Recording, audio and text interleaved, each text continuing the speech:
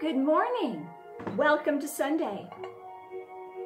Sundays here on the Traditional Classic Tales read by your host, Sherlynn, are going to be very exciting in the next few weeks because of this man right here, Winsor McCay.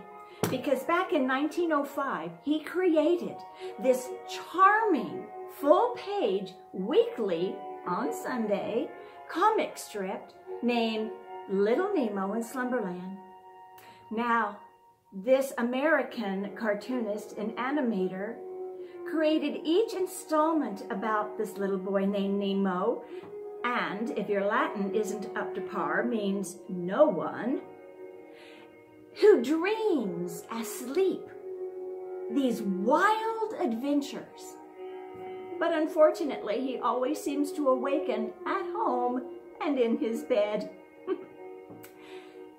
The first comic strip that Mr. McCay wrote begins with King Morpheus in Slumberland, who commands one of his oomps to bring Nemo to Slumberland.